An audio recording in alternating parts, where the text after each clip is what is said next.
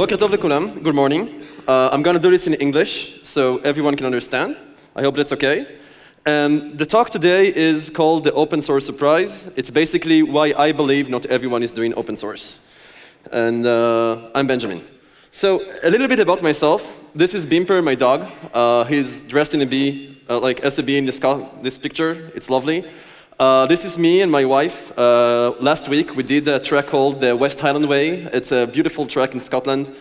And we've been married for 12 years, which is amazing. I work at P5, which do cool things. I teach high school in Magshimim, which I'll actually talk about a bit later.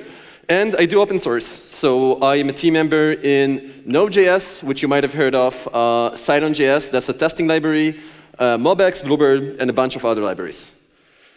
So I want to start with a quick disclaimer. This is about dev culture in open source, and it's my personal opinion. You might have had a different experience. You might have a different experience. I am one person. This does not apply to everyone.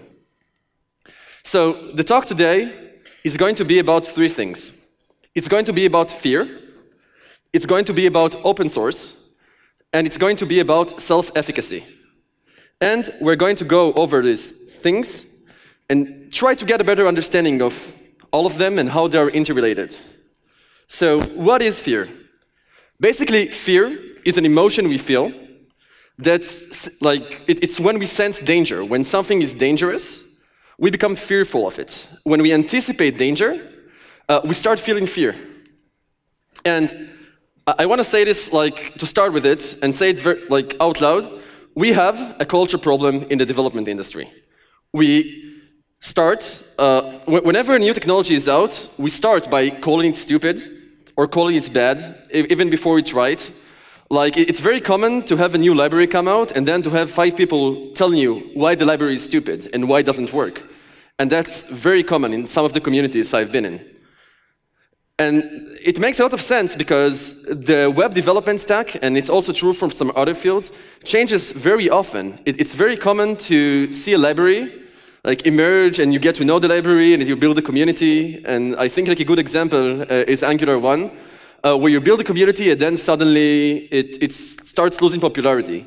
And it's very scary because everything is changing around us. And we don't know if the skill set we have, for example, for web development will be relevant in 5 years because the way we're doing backend changes, the way we're doing front-end changes, and the technology changes. And that can get really scary. And the paradigm itself changes. So you get people saying, IoT is the future of development, and then you have other people telling you that, is IoT dead? And you have very strong, very conflicting opinions that you're constantly exposed to in our culture. We have a culture where we shame people, and we are very defensive. So for example, someone would tell you, hey, I'm doing Java at work, or I'm doing C++, and you'd have 5 people telling them, that's wrong. You shouldn't do Java, you should do, I don't know, Kotlin, for example. So we have a culture where we really like shaming people. We like telling people that the technology that they use is inadequate. And I'm not talking about the technical arguments. I'm not talking about the people telling you, hey, maybe consider Kotlin because it has better anonymous functions. I'm talking about the people who will tell you, if you're doing Java, you will be relevant in 4 or 5 years. If you're doing Angular, you will be relevant in 4 or 5 years, and that's a really scary thing to hear. And it's a really scary thing to say too, because none of us know. That's the sad fact. We don't know if Angular will be popular in 5 years. We don't know if Java will be popular in 5 years. And we judge things we don't know harshly. So someone would go to a Facebook group or a meetup, and they tell you, hey, I learned this new cool library called, I don't know, RxJS. And people will tell them RxJS is stupid. And what people will often hear is, if you do RxJS, you're stupid. And that's a very negative message to give developers. And it's very common and pervasive in internet culture. I see this in forums I participate in all the time. You have people, one of the avenues, one of the communities I participate in is Stack Overflow. And Stack Overflow has a chat. And people will come into the chat and they say, hey, I'm learning jQuery. And 5 people will come and tell them, hey, jQuery is dead. And that's not what you want to hear when you're learning new technology. That drives people away from the community, and it's very scary. And we call people directly stupid. Just last week, in JavaScript Israel, which is one of the biggest groups, someone came and said, like, hey, I'm learning how to code. And like one of the first responses they got was, if you're asking this question, maybe you shouldn't be a programmer. And that's a very rude thing to say. And the person saying it, like, they weren't trying to be rude. They weren't trying to scare them. But that's what happens. And a big part of it is because we don't know how we measure as programmers. There is always like this really good programmer we look at and we judge ourselves compared to them. Like even today, like I work on Node.js, and then I don't know, for example, the streams code very well. And if I look at the streams code, I look at all these like really good developers who work on the streams code, and I feel inadequate. And that's very common in like the industry and the culture. There is always this like we perceive them as very smart and competent developers. They don't perceive themselves as such, but we do. And we don't know how we measure. I can't tell you if I'm a 6 at JavaScript or a 7 at JavaScript. That's not something we can accurately measure because it's a huge subject. And we don't have objective measures. And because it's moving so fast, there is a very good chance we never will. So, backtracking a little, why are we even here? Like, if we have this culture of fear, of scaring, of shaming, of calling people stupid in the industry and in the internet communities, why are we even here? Well, because building things is awesome. I think programming, and I think a lot of you will agree in a programming conference, is really fun. You get to create things, and for me, that's amazing. I get to look at code and build things out of nothing, and for me, that's amazing. I start a creative process, and there are very few professions, at least when I checked, that let you do that you get to build something and then people use it. And certainly, like, not a lot of professions that are as accessible. But this leads to gatekeeping, because we keep telling people that programming is easy, and you should get into programming, and anyone can learn how to program. Well, it's a very problematic place to be in, because we keep telling people that it's easy, you should program, you should learn JavaScript in a week, you should learn C++, it's just something you can do. And that leads to a lot of fear, because you have these people who will tell you, hey, you do JavaScript? That's not really programming, you should do C++. And then you have people telling you, hey, you do C++? That's not really programming, you should do assembly. And you have people telling you, hey, you do Java, huh? Maybe one day you'll be a real programmer. And that's a very scary thing to hear, because you don't know if those people know what they're talking about, and they might. So I see this very often, for example, with languages that are markup languages, like HTML and CSS. People hold very strong opinions about whether or not those are programming languages or they're like markup languages. And I'm wondering where those very strong opinions come from. And I want to say this out loud. Programming is not easy. Programming is amazing, it's fun, but it's not easy. It's actually quite hard. You get to solve hard problems. That's one of the reasons we like programming. Programming is frustrating, very frustrating. There is a lot of resistance. You end up hitting the wall very often. You start working on something, and then it doesn't work out. Like, you start a project, and you have this very good idea of what you're going to do, and then you try doing it, and it doesn't work. And that happens all the time in programming. It's a fundamental part of our process. And it happens to me quite often, but we keep telling people that programming is easy. And we reward exploration. On one hand, we tell people, yeah, you should do things, you should explore, you should learn new things, which is great. But on the other hand, that can send a bad message, where they start feeling inadequate when they can't understand stuff. And another big thing, and this is, by the way, an 81 out of 100, it's hard to see on the screen, and this is my real score for imposter syndrome. And it creates a very problematic culture where people internalize a fear out of not being adequate. I need to constantly remind myself that I am not an imposter. And it's something that's very pervasive in our industry. We train people to be like this because we keep telling them it's easy, and we keep calling them stupid for doing things that are not what we are doing. And that's out of fear, because if I do React and you do Angular, maybe it feels nicer for me to think that React is the right way. It's a lot easier to think that I have the answer than there are a lot of maybe good answers, and it's very hard to assess what's the right way forward. And another big place you see this is inclusivity. You have communities, like as someone who does open source, sometimes people actually do send you reports and telling you, hey, you used a gendered word, you used he. And I don't like that. I am, for example, I'm a female, and it doesn't make me feel welcome, and I want to get friends to work on the project. And people have very strong, and I just want to say this first, maintainers don't really mind. Like, we just want people to work on the projects we care about. If someone is bothered by a certain word or a phrase, we just change it. We want people to feel welcome. That's a lot more important for us. But sometimes people get very offended by this. You'd have discussions on Facebook and Reddit and all sorts of places where people have very strong opinions about using a certain word or a certain phrase.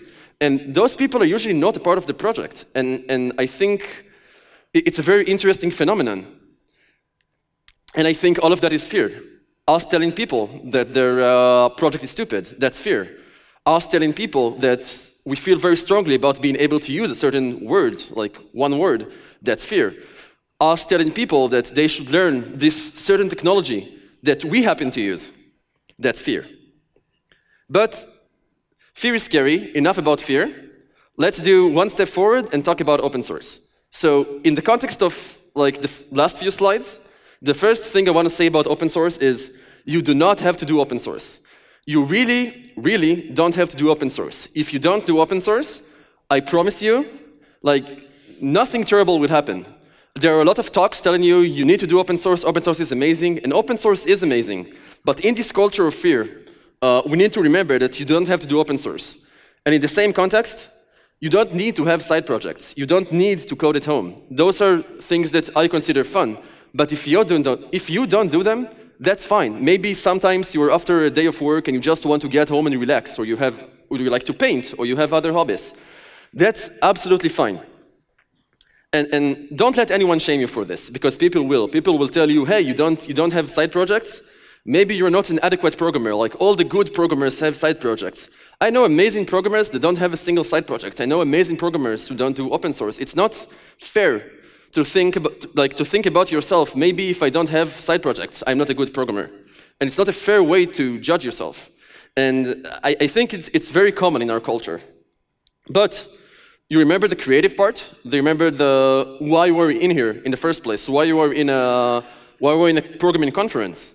It's because we love programming. Programming is amazing. Like, you get to build cool things. That's a creative process. There's a good community. There's a lot of appeal to programming. So I want to talk, after I said very clearly, I hope, that you don't have to do open source, I want to talk a bit about why you should consider it. So let's talk about what open source can do for you. So first of all, you get to work with some really smart and really kind people, and this shocked me for the first few times. The first few times, I interacted with projects.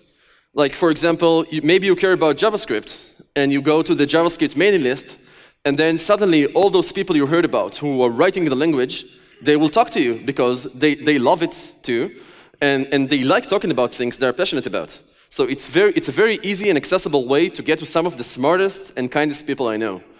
And it's a very nice way to get to people you thought are unreachable. And I remember thinking this. I remember thinking, like, sitting in my home and thinking, those people, they won't want to talk to me. Like, who am I to talk to all these people I read about and I care about, that write all the important tech blogs or work on all the important, like, to me, projects. And it turns out those people really like talking to you if you're into it. And you get to solve problems for hundreds of thousands of people. And I think this is hard to see. It's like download stats for some libraries I'm involved in.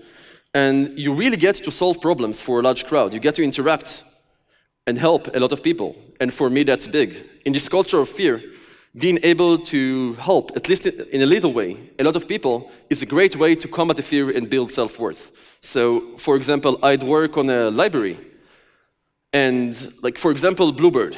And I'll talk about Bluebird a little later. I'd work on the library, and then people would come and say thank you. And that gives you a lot of strength internally. And you get to close the world knowledge gap. And this is something a lot of people who work on open source really care about. Basically, by building a technology that's accessible, that's not owned by a single company, and that everyone can use and modify, you help people who are in places in the world that are not as fortunate. And those places don't have to be Africa, for example. There are people in Israel that don't have access to a lot of technology. And maybe for those people, like buying a server is expensive. And if you can make it a little bit more accessible for them, I think it can have a lot of impact. And you learn new things. So this is a big one for me, because in this culture of fear, of shaming, being able to have your head over the water and being able to basically always be at least a little familiar with new things, with new technology, is a great motivator. And you learn them in depth. So very often, I start working on something, and I think I understand it. And then 2 years later, the biggest thing I learned is that I don't understand it. So for me, for example, that's asynchronous primitives in JavaScript. It's something I thought I had the answer to a few years ago, and now I know I don't have the answer to and how complicated it is. Another big one is that you learn that everyone is facing the struggle. So when I started engaging with Node working groups in Node.js, I expected that the common factor for those people would be, for example, that they have side projects, or that they know all the new programming languages, that they know, I don't know, Rust and Go and Clojure and a bunch of new programming languages. It's not it. Those people have pets, and those people do meditation. Those are the two biggest uniting factors for people that I consider successful in the industry that I interacted with. So you learn that not everyone is so obsessed with being okay with side projects and open source. A lot of them are learned and taught me, and I'm grateful for this, self-care techniques. And that's important.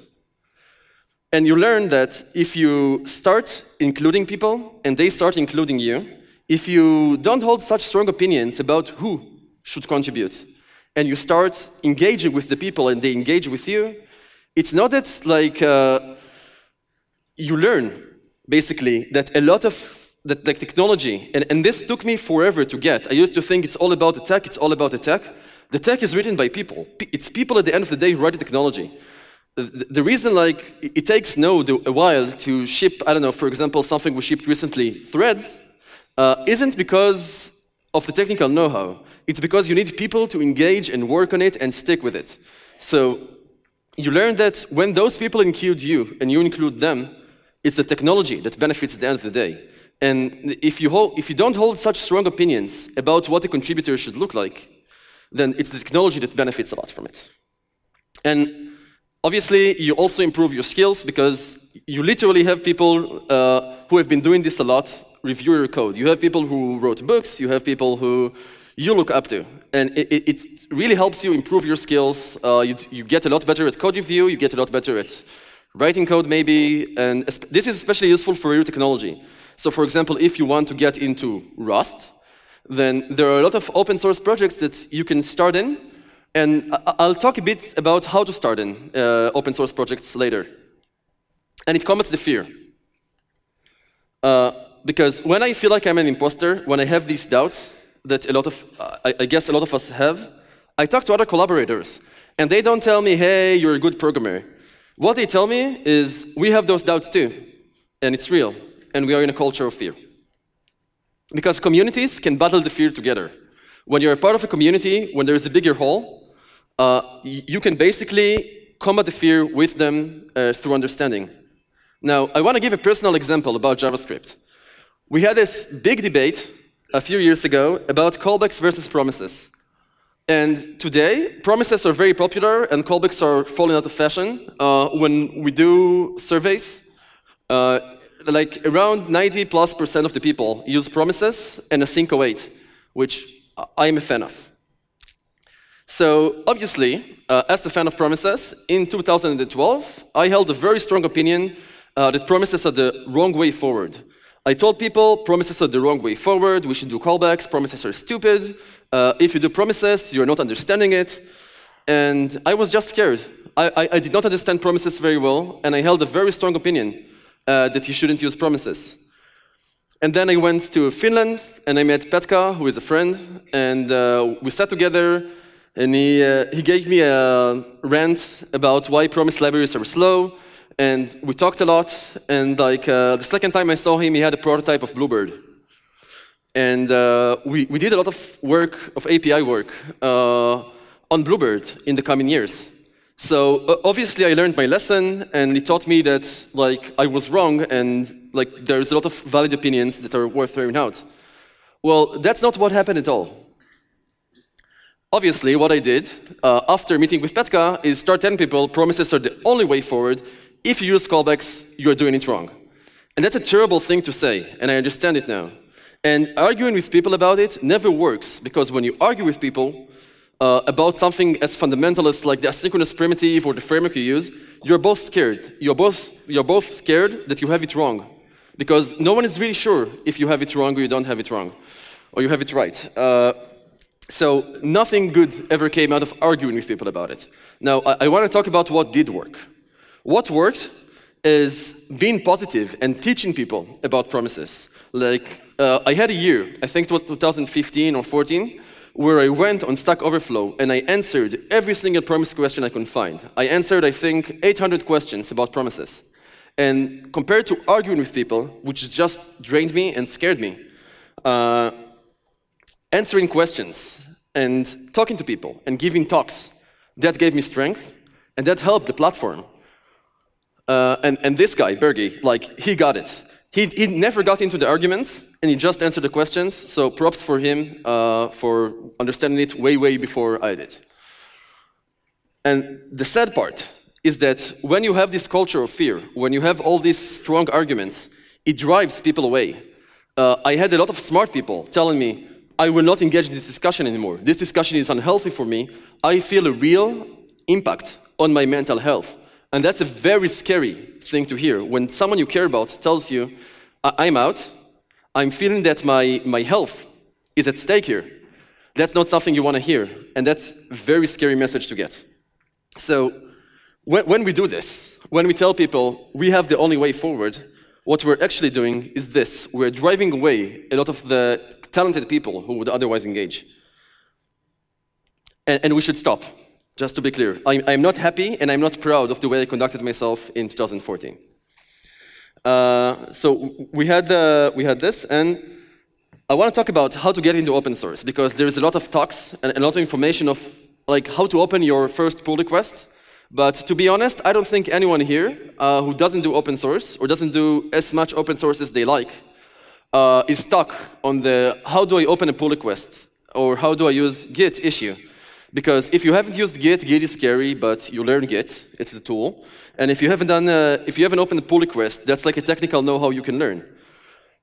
So I think a lot of time it's because people don't know how to start. They don't know what issue to start with.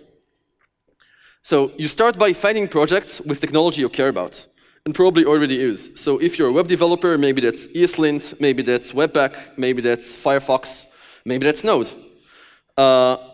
And you find these projects you already use. It's better if it's projects you care a lot about. So if, for example, you use Webpack, but you hate Webpack, that can either be a good thing, because hate comes from caring. If you don't care about something, you don't hate it.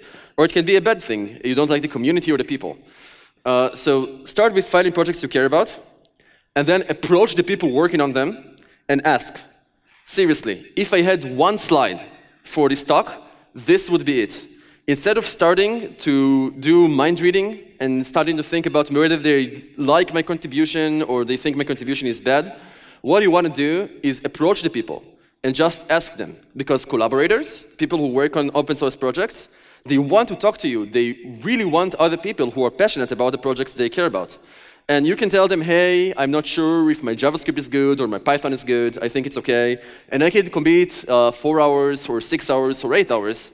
And maybe they'll tell you, well, there's nothing you can do with that amount of time. Or they tell you, hey, I have this really cool thing you can work on. So the easiest way is to make it their problem, to make it our problem, and just ask. And I promise you that I will answer like every single email I will get. I don't promise you that anyone will make a meaningful contribution or a good contribution, but I will promise you a discussion. And another thing is that if you don't want to ask, because asking is scary, it's reaching out to someone you might be scared of or respect a lot. There is usually a file called contributing.md that outlines the process for contribution. But this should only be a second option, because talking to people and communication usually just, in my experience, works a lot better. Another big thing is that a lot of people have this idea in their head that maybe they are not smart enough for open source. Maybe they're not a good enough developer in a certain language or technology for open source. Maybe they're not a good enough engineer for open source because maybe they had a negative experience or someone called them stupid. Don't do this. It's a very unfair thing to do to yourself. I do it to myself often, and I'm trying to be very conscious about it. Because maybe you go into Node and you tell yourself, maybe I'm not good enough for working on Node.js. And that's usually not the case. Usually when people judge themselves this way, it's not justified. Because it's very unfair to think you're either very good or very bad at something if you haven't tried it a few times. Like, sometimes people will open a single pull request that doesn't go through, and they'll be disappointed to say, hey, maybe I don't understand this, I'm not good enough. And that's usually not the case. Like, I think maybe 3 out of 5 or 4 out of 5 pull requests I make get closed because they're either not good enough or they're good enough and like there is no incentive to make the change, or like I understood the problem better after having a discussion. So remember imposter syndrome, remember like the struggle, and be kind to yourself. Like, try to set up a plan. Maybe I'll do it 8 times and stick with it. So that's about open source. I want to talk about self-efficacy. So that's the third topic of today's talk. And self-efficacy is essentially our belief in our own competence in a certain field. And self-efficacy is really important. It's basically how much we believe we can achieve our goals. And the first thing I want to say about self-efficacy, and I might be getting all of this wrong, I have no training as a therapist or a psychologist or anything like that. This is just my curiosity on the internet and lectures I took. So self-efficacy is trainable. It's something you can work on. It's not something you are born with. You're not born with the ability to believe you can contribute to Linux. It's something you can train. So a few words about Magshimim. Magshimim is a program for high school students where they learn coding for 3 hours. We call it cyber because that's, I don't know. Exactly, yeah. So it's a program where kids learn how to code for 3 hours twice a week for 3 years. And it's a very nice program because one of the first things I learned in Magshimim, and I'm very grateful for this, is that it doesn't actually matter very much if the people, like the kids, know how to write C++ at the end of the day. Like, I teach them C++ and object-oriented, we call it advanced programming, for a year. And at the end of the year, I don't actually care if they know C++. What I care about is whether or not they developed self-efficacy, because self-efficacy is a good predictor for curiosity, for whether or not they'll go and work on side projects at the end of the year, and whether or not they'll try new things, whether or not they'll engage. Because you want to develop this curiosity and this self-efficacy and this I can try attitude in people. And that's very important.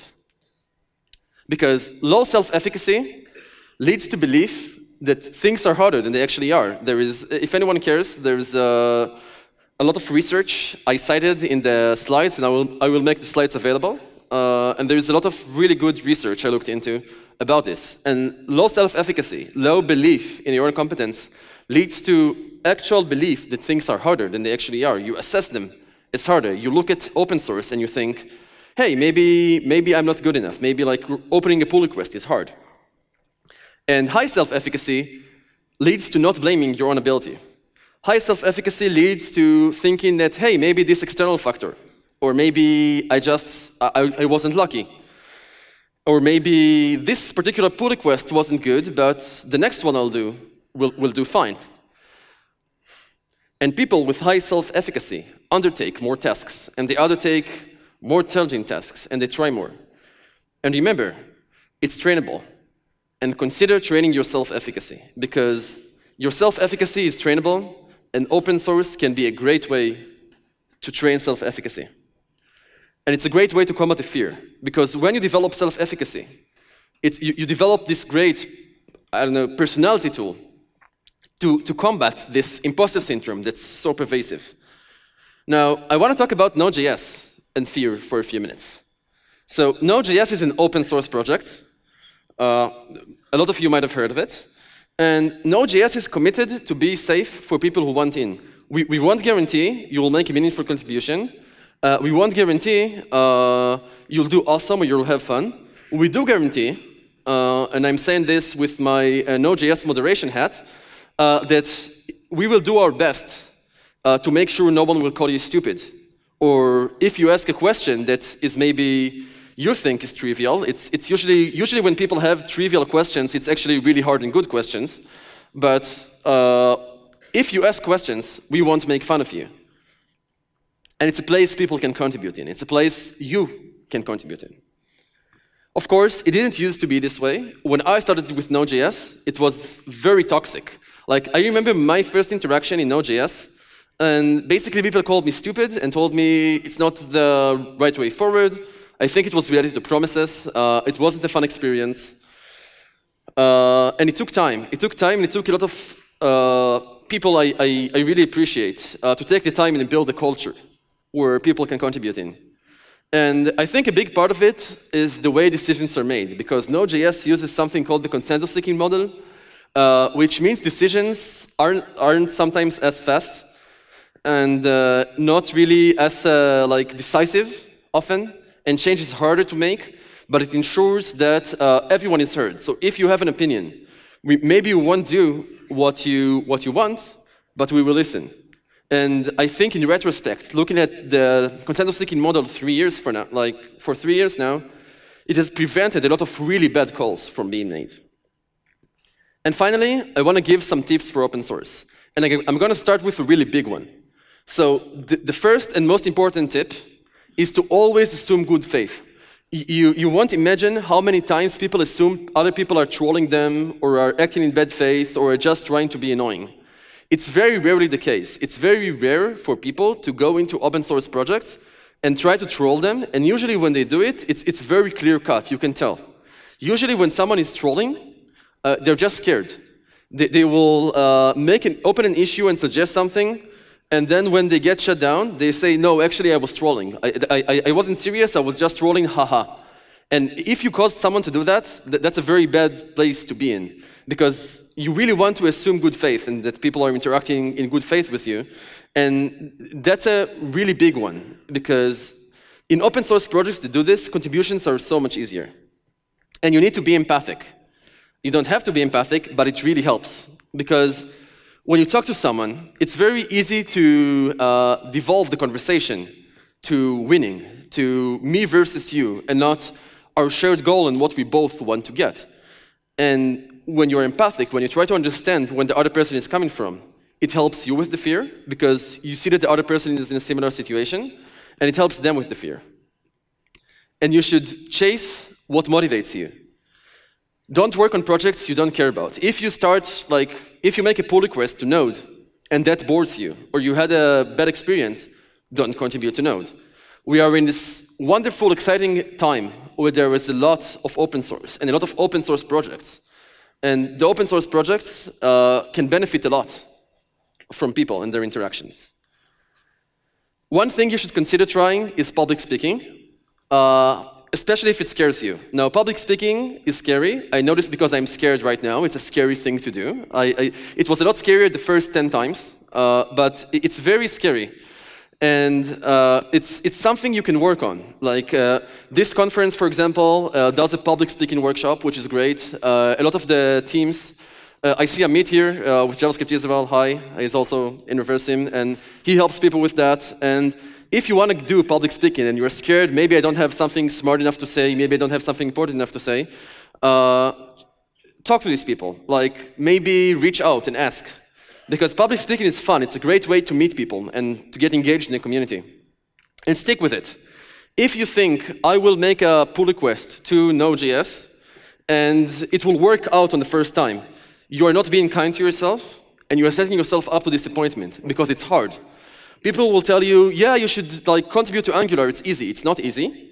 It's something you need to stick with, and you need to set an amount of time. Like maybe you want to set 8 sessions of 3 hours and commit to that and try. Because it's very easy to not try things because you're afraid you won't do so well. I do this all the time. So it's very important to stick with it and be fair to yourself. And belong to a community, because communities combat the fear together. Run away from poisonous people. Every now and then, you will see someone, and they'll make a very strong argument against something or for something. And that can be very scary. You don't have to put up with it. We have a lot of projects. The projects are interesting. They will do their best to combat the fear with you. And if you run into this, just run, really. It's not worth your time. It's not worth your mental energy. And make friends with the fear, because hard things get scary. It will get scary. When you talk with people you appreciate, when you talk about things you care about, it gets scary because fear comes from caring. And practice self-compassion. Accomplishments in our field come from hard work. They don't come from extreme talent or being very smart. And that also took me a lot of time to understand, because I talked to these really smart people, and they'd tell me, yeah, I'm like, don't call me smart. When you call me smart, you're belittling the fact I had to actually put 1,000 hours into this. So be self-compassionate. And a trick I learned that helps me with this is when people talk to you and you're judging yourself, think about what you would tell a friend. If you had a friend in this situation, for example, that opened a pull request and it didn't go through, what would you tell them? Practice this. It's important. If anyone wants to contribute to Node.js, this is my email. It's also available in Node.js/Node. That's the main Node repository. And you're welcome to send me an email. Again, I don't promise anyone meaningful contribution. I do promise you a discussion. And I work at Peer5. It's an awesome company. If anyone wants to build a peer-to-peer CDN on top of WebOdyssey, I'd love it if you sent an email. Thank you.